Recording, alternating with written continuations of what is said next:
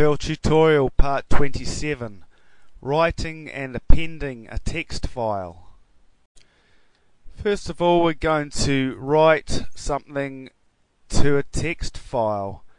If the text file doesn't exist, it will be created automatically. So first of all, we open, and then we use what we call a file handle, which is a name we refer to our file with, which is explained in the previous tutorial also. Now, if we want to write something to our file, we place the greater than sign in there, and then our file name. Okay, so we're going to open our file 1.txt. I'm going to write to it. This is our file handle, and now we're going to print.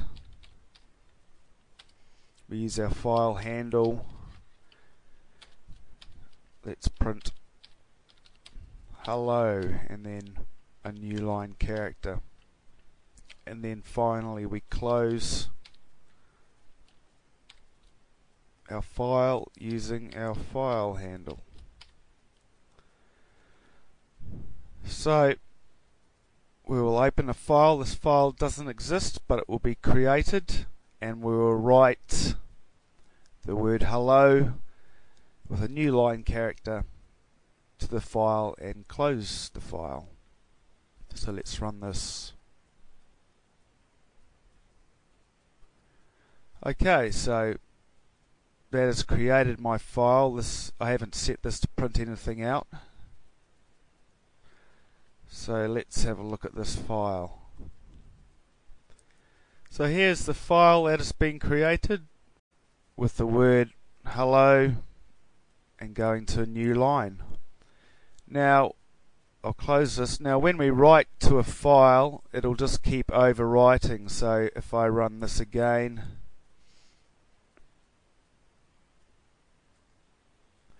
our file has just been overwritten. Nothing has been added to it, so it'll just keep writing over itself. Now that's when the append, we can append to a file, and that is when what we write to a file keeps getting added on to what is previously there. So we keep collecting data in a file. So let's just copy this block of code and let's append to file 2 that doesn't exist but will be created. Now all we have to do to append to a file is just put 2 greater than signs in here, and now if we run this and go have a look at our file, here's our file 2 that's just been written with the word hello and a new line character. Now let's run this again and append to file 2. Okay, let's have a look at our file. So we have appended to file 2, and we now have 2 hellos and a new line character that's ready to receive the next line of data. So let's run this again. Yep, okay, now let's have a look. And now we have 3 hellos, each on their own line with a new line character ready for the next one. So that's appending. I'd now like to show you a very important function in regards to writing and appending files, especially when they are up on a server and you may have various users accessing and writing to the same file at the same time. Things can overwrite each other and you can lose data. So we need to lock the file. So to do that, we use a function called flock, which means file lock, and then our handle, and then to lock our file exclusively we put the number 2 in there.